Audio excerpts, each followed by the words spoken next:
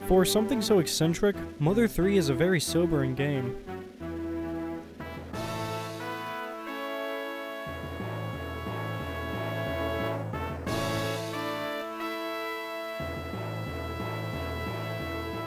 In my previous video on Mother 2, aka Earthbound, I talked about how childhood prepares us for adulthood. I described dealing with all the sadness in the world as a battle against Geigus that adults have to play out every day. The basic plot of Mother 2 is that Geigus essentially made everyone, human and animal alike, evil, and when Ness's party defeats it, everything is great again. Thematically, at least, Geigus is the reason Pokey's dad hits him and your dad isn't living with you and your mom. It's the reason for police brutality, prostitution, murder, thievery, alcoholism, fanaticism. Mother 2, to me, was about becoming an adult and learning to deal with all of those things emotionally. I said in the video that a kid doesn't understand why all of these things happen. To them, it may as well be the work of some evil entity controlling everything. It may as well be Geigus. Well, as adults, we know that this isn't the case. Child abuse, police brutality, prostitution, murder, thievery, alcoholism, fanaticism, that's all on humanity. Enter Mother 3.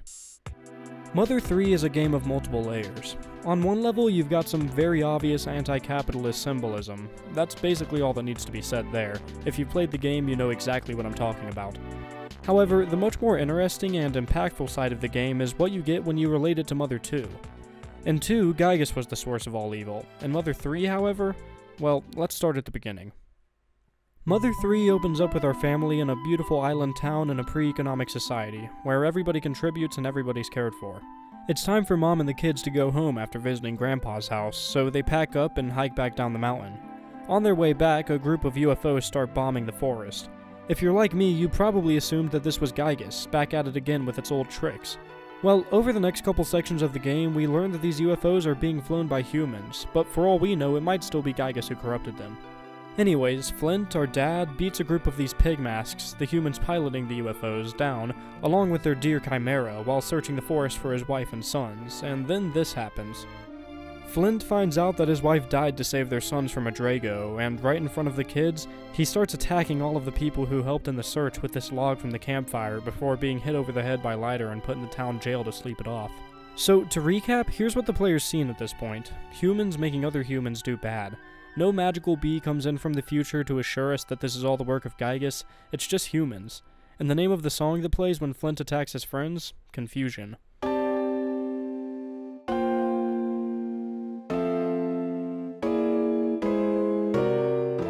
After the funeral, Flint and Klaus go on separate hunts to get revenge on the Drago that killed Hanawa, the mom. Ultimately, Flint takes it down, and before delivering the killing blow, realizes that killing it would just do to its family what it did to our protagonists. Not only that, but we also see that it too was one of the pig masks' Chimera, and with that, it's pretty indisputable that Geigus isn't the one making these once peaceful animals turn violent. It's the pig masks. It's humans. This first chapter, fittingly enough, serves as a perfect thesis statement for the whole game. All of the business with Osahe Castle and Facade and Salsa over the next 2 chapters isn't especially relevant yet. It's mostly just asking questions whose answers will be made more important much later, so we'll just skim over that for now. All we really need to go over is that we watch Facade endlessly torture a monkey that we happen to be controlling at the time, and that we learn that the pig masks are interested in Tazmily Village specifically because they want to find something called the Hummingbird Egg in Osahe Castle, and because they want to brainwash its citizens for some nefarious purpose. They do the former by rolling tanks all over the town graveyard, and they do the latter by essentially introducing greed into the town through Facade trading one of the citizens some money, assuring him it's valuable, before then stealing it back and offering everybody happy boxes after that greed caused an argument. These happy boxes are just TVs from what I can tell. There's nothing special about them at all. The game doesn't really go into it much, but I can only assume that they just show the citizens what things are like in Newport City, with cars and fast food and movie theaters and video games, so that they accept these changes and the Pig Mask Army into Tazmily Village with open arms. Well, after all of that, we get to see the fruits of the Pig Mask's labor in Chapter 4, Club Titty Boo. 3 years after Klaus went missing during his hunt for the Drago, and 3 years after Facade introduced Tazmily Village to the concept of an economy and the happy boxes, we see Tazmily transformed into a more or less modern town. The spunky, energetic music, the buildings and cars, the trains, the roads, we're in a town now, not a village, and these establishing shots we see of the new Tazmily, combined with that music, make it feel a lot more like Mother than the previous 3 chapters did. When I saw this scene, all I could think was, okay, we're back in Earthbound now. Only instead of Geigus, we have whoever Facade keeps calling on the phone, and instead of a meteor strike next to Ness's house, we have this giant crater next to Lucas's house. It's one of the first things we see once we get control of Lucas. Talking to these sheep reveals that the shed was struck by lightning, and going into the forest reveals that almost all of the quote-unquote antiquated parts of Tazmily are being ravaged by the same lightning strikes. The plot learned from exploring this town can basically be summed up as so. In the last 3 years, Facade got enough people to get happy boxes that the town was eventually able to accept all of this change, this indoctrination. Well, with a character named Duster having gone missing ever since the 3-year time jump, his father and mentor recruits us to go look for him, with our only lead being that he might be a bassist in a band called DCMC, which plays at a Pigmask-operated restaurant called Club Titiboo. Well, once we make it over there, we find out that we have to show a ticket in order to get into the club, and the only way to get a ticket is to work a shift at the local factory. There's no combat here, no wacky characters, no exciting visuals. We just have to spend about 5 minutes real time going down into the mines, pushing these golems onto a lift, and then going to a room to recharge them, all the while hearing people talk about how great Club Titiboo is, and all I could think about was the song 16 Tons by Tennessee Ernie Ford. Which, when you realize that Club Titiboo only accepts the currency you get from working at Pigmask-operated businesses, turns out to be a pretty apt analogy. While arriving at Club Titiboo, a hard day of labor under our belts, we actually meet an old friend, Kumatora. She's working as a waitress at Club Titiboo to keep an eye on Duster. Working this job, she and all the other girls are required to giggle after every sentence and wear these skimpy outfits, totally untrue to Kumatora's tomboy nature. We get to hear Duster's band, DCMC, play a song, similar to the Runaway 5 in Mother 2. Only where the 5 song was a fun, entertaining moment in Ness's story, DCMC plays a song called King P's Theme, which is a jazz-rocky version of the same anthem that the Pigmask broadcast all over the place during their conquests.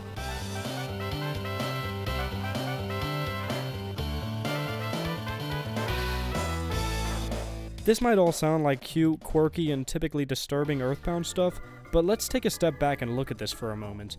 Here we have a factory where the workers' pay can only be used at businesses run by the same corporation. Girls are made to act like bimbos while guys are made to push rocks around all day. Their only relief is getting to spend some of their hard-earned money at a club owned by the same conglomerate, where they've all been conditioned to get excited to hear a state-sponsored band play what is essentially the national anthem for the country that treats them like this, all while the leader of this country sits back thinking of new ways to spend the money. This is a seriously messed up situation, and I'm not reading too far into things here. I mean, for God's sake, the army is literally called the Pigmasks, and their capital is called New Pork City. It's very clear that the game is trying to get across something with this, but rather than look at it solely as an anti-capitalist message, I think that looking at it as an example of the kind of evil that comes from humans is a much more interesting way of examining things, and one that fits with the themes of Mother 2 much better. Again, we'll skim over some stuff here because there just isn't enough time in a week for me to go over every little detail in the game. Our suspicions are confirmed that the Pigmasks are indeed responsible for ravaging the Tazmily area with lightning strikes in order to clear the land and to intimidate dissidents like young Lucas. And worst of all, we get to the Chimera Lab. The Chimera Lab is just messed up. This is in no small part due to the fact that it takes place in a generally fun, happy-looking Nintendo game, but the Chimera in and around this lab give me the perfect opportunity to talk about the genuine nightmare fuel that are the Chimera being created by the Pigmask army.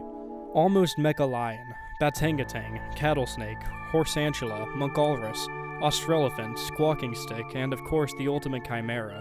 I don't care who you are, these things are just creepy, especially Horsantula. They make me uncomfortable just looking at them. In Mother 2, Geigus, the physical embodiment of all evil and negativity, had you fighting things like the Mani Mani statue and the Boogie Tent, two of the creepiest enemies in the whole game. Here in Mother 3, however, plain old ordinary humans have you fighting against this nightmare fuel. While there are a lot of silly enemies in Mother 3, there are just as many creepy ones. The way that these animals are transformed into weapons or household utilities is one of the cruelest and creepiest things we see in the entire Mother series, and again, Geigus had nothing to do with it. It was all people. In fact, this game as a whole is much darker than any other Mother game. We've got Negative Man, this horribly depressed and hopelessly weak enemy, if you can even call it that, which you might find yourself forced to beat up for no good reason. You've got all the very dark stuff with Master Porky, which we'll get into later. You've got straight up animal abuse, death, and grief. The worst it got in Mother 2 was a bit of kidnapping and some police brutality. In Mother 2, as I've discussed before, the darkness was under the surface, always there but always in the background. In Mother 3, things are just dark, and that childlike whimsy's in the background, and again, no Giygas. The reason I keep bringing up the fact that Giygas has nothing to do with the plot of this game is simply because I think it's sort of critical to the whole point of the game. As I said in my Mother 2 video, that game was about coming to terms with the fact that there is evil in the world, and how the time we spend thinking about it as kids is what enables us to stand in its face as adults and not let it break us. However, there's one thing that I failed to mention in that video, something that Mother 3 confronts you with. Evil isn't just some magical force in the universe, it's something that's created almost exclusively by humans. As long as there are humans, there's evil. This is something that I think everybody learns before they become adults, but regardless, at some point in your life you look at the world and you realize that for all of the messed up stuff we observe, just about every bit of it was created and perpetuated by humans. And then you realize one other thing. The most powerful humans, they tend to be out to get you, whether they realize it or not. Wage slaves, regular slaves, the homeless, addicts, victims of crime, whatever, every one of them could have been you if the wrong person had gotten their hands on you at the right point in your life. And if they're really slick, they'll use something like Facade's happy boxes to walk you to that broken point with a smile on your face. That's what happened to Klaus, Lucas's twin brother, and it could have just as easily happened to Lucas had he gone missing alongside Klaus. Lucas and Klaus are special. They're the only ones who are able to pull the 7 needles, which keep dormant a dragon living under the island. We'll get into all of that later. For now, all we need to say is that Master Porky, the leader of the Pigmask army, wants to be the one to pull the 7 needles, and so he needed Klaus on his side. What the Pigmask army turns Klaus into, the Masked Man, is pretty much the main emotional stake in the entire game. He's our most powerful foe, able to use all the same powers as Lucas and easily match our entire party of 4 all by himself. As the Masked Man, he doesn't have a single line of dialogue in the whole game. All he does is beat us down and pull the needles before we get the chance to. He knocks out our party members in one hit and he brutally wails on us without an inkling of feeling. Due to Klaus's brainwashing, he follows Master Porky's orders without saying a word or showing an ounce of emotion. He's exactly what Porky would like to turn all the inhabitants of the island into. He's the Pigmask's Employee of the Month, and as Lucas's twin brother, it's impossible to ignore just how lucky he was that the exact same thing didn't happen to him. About 30 minutes ago at the time of writing, I was out on the town around 4 AM, bundled up in beanie and scarf, writing this very video. As I was packing up and heading back to the car, I passed a young homeless woman carrying a pack that she could easily have fit herself into. She asked me if I had any drugs she could score, and if she could get a ride further into town. I said no to both, as she seemed a bit shiftier than the people I usually give rides to. I told her to stay warm and gave her a bottle of water that I had bought just in case my nice hot coffee dehydrated me. Then I got in my car, unbuttoned my jacket, put on my favorite album, got the heat going nice and hard, drove home and made myself a sandwich. My dog piddled on the rug a bit when she saw me, and that was the worst thing to happen to me all day. All I could think about the whole time was that I could have just as easily been in her shoes, taking water from a stranger who only had it in case they got thirsty, and that all it would have taken was for the right people to have influenced my life at the right time. Whether those people were drug dealers or the people in power who decided it's okay for someone to be in a situation where they have to fend for themselves on a windy night in near freezing weather, at a time in history where absolutely nobody is hiring. Even as I write this, she's walking towards the only 24-hour gas station near her, hoping to meet a stranger willing to hook her up with a fix to help her handle the cold. Sure, she's clearly made some mistakes, but she's a victim of humanity as much as anyone else. That's exactly what Mother 3 is about, the revelation that we all have at one point or another, that we're all in someone else's sights. Hell, this week alone I've gotten an email from one person claiming to have non-existent footage of me on some questionable websites demanding a ransom in Bitcoin, and another email from a so-called company who wanted me to sign a contract that would give them sole control of my YouTube revenue for a couple of years. Then there was another person just the other day pretending to be me on Discord, sending absolutely disgusting messages to minors under my name. People are messed up. Towards the end of Mother 3, it's revealed that this game actually takes place after Mother 2. So what happened? Why does Tazmily start out with such outdated technology? Why are there no brick houses or skyscrapers or telephones or cars before the Pigmasks arrived? Well, humanity destroyed the world sometime after Mother 2. Probably global warming, maybe a nuclear war, or any number of other ways. Regardless, this island was the one place that would remain livable after the world's destruction, and the humans who were placed there were the sole survivors of all humanity. Well, them and Pokey, the neighbor kid who sided with Giygas in Mother 2, name retranslated to Porky in Mother 3. Porky, at the end of Mother 2, escaped to another time period before Ness could defeat him, and that time period was the one where Mother 3 takes place. Through his use of time travel, he's essentially become immortal, all without ever having a friend. Between that and his abusive parents, he's deteriorated to a state where he plans to destroy what remains of the world out of sheer boredom. The boredom of having never had somebody treat you nicely and not knowing how to make that happen. Stuck in an abusive household, it's no wonder he followed Giygas when it finally offered him some control over his life, and it's no wonder he turned out so bad. Humanity horribly wounded itself once, and now the same negativity that humans are so prone to has brought them to the brink of finishing themselves off. So, what can we do? The enemy's infiltrated our ranks. They aren't some natural force of evil in the universe, they're our brothers and sisters. Well, like the dynamic between the twins Lucas and Klaus, humanity isn't all evil. We've got some good in ourselves too. After all, Lucas's most powerful ability is named after something that Porky's government totally lacks: love. This isn't a game about communism versus capitalism, it's a game about love and hate. We take down Porky, forcing him into his absolutely safe capsule, where nothing can hurt him but he can never leave to escape his boredom, and then it's on to the real final boss, the Masked Man, Klaus, our brother. He beat our father down and now his sights are set on Lucas, the only one who threatens to stop him. After fighting for a while, Hinawa, our mother, speaks to us from beyond the grave, begging us to stop fighting, and we learn that fighting Klaus is useless. All we can do is sit there, taking his powerful hits while spamming abilities to keep us alive for longer, until eventually Hinawa's love gets through to him and he removes the mask, before destroying himself with PK Thunder and dying in Lucas's arms. The dragon that sleeps under the island, kept dormant by the 7 needles, it absorbs whatever's in the heart of whoever pulls the needles, be it love or hate. This dragon has the power to destroy what's left of humanity or to protect them. It isn't like Giygas, some all-powerful force of evil. It's controllable by humans. What it does is determined by humans. Humans in the right conditions can be pretty evil, so what can we do to handle this evil? Well, in the game, we can make sure that love is what wakes up the dragon and not hate, and as the post-credit scene tells us, it isn't that different in our world. We live in a world where somebody is always preying on us. In Mother 2, we confronted that evil by having some fun in the face of it, by not letting it get us down. But we can't stop there. As individuals, most of us can't single-handedly change the whole world, but we can all do our part to make sure that the world we live in is one filled with love and not hate. So go out, and next time you get the opportunity, make someone's day better. You never know what it could lead to, what it could protect them from. You never know if your hate's going to be the straw that eventually breaks the camel's back, or if your love's going to be the water that keeps it going. A lot of people think that we're at a breaking point as a species. I don't know if that's true or not, but you can either worsen our situation with hate, or help fix it with love. You have that power, and it's time to use it. Go show the world some love.